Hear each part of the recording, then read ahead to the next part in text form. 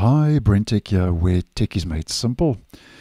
So, as previously posted, Microsoft Designer is available as a standalone web app on its dedicated website. And in case you're unaware what Designer is all about, just for the purpose of this video, it's an AI-powered visual creation and photo editing app that helps you generate custom images, stickers, greeting cards, and more with just your words. And if you want more info, just do a search on the channel, because I have posted a couple of videos previously regarding Microsoft Designer. Now, just to let you know that Microsoft has recently announced on the 3rd of February that it has now added Microsoft Designer into Microsoft Photos. So if we head over to Microsoft Photos, and this would apply to both Windows 10 and Windows 11.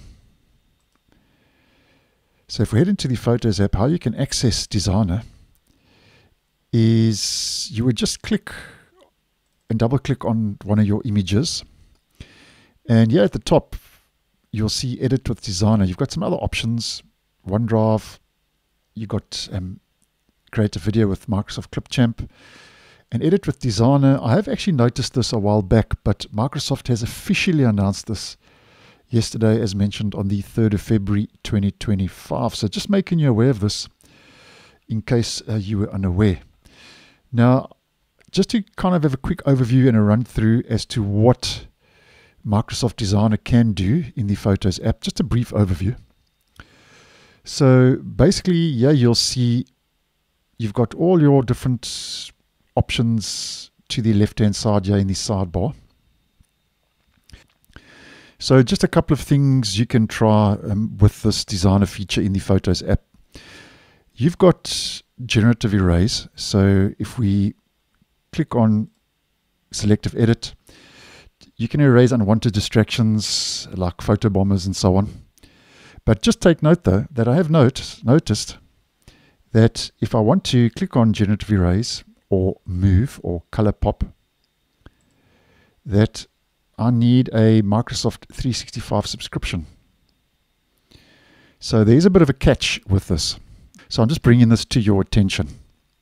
So if you have a 365 subscription, personal family subscription, obviously this will work for you. I don't.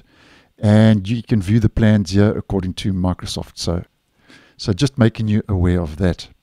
And then other things you can do is if you've got text, you can add text, you can mark up, you've got visuals where you can, add stickers and images and icons and so on, and you've got layers.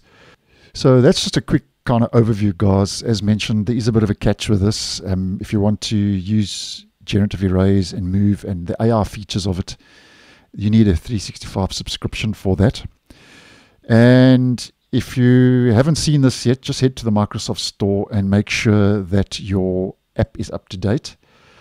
Because according to Microsoft, these Designer AI-powered capabilities, as they're calling it in Photos, are available with a personal Microsoft account and the following Windows app version update. So if we head to our settings,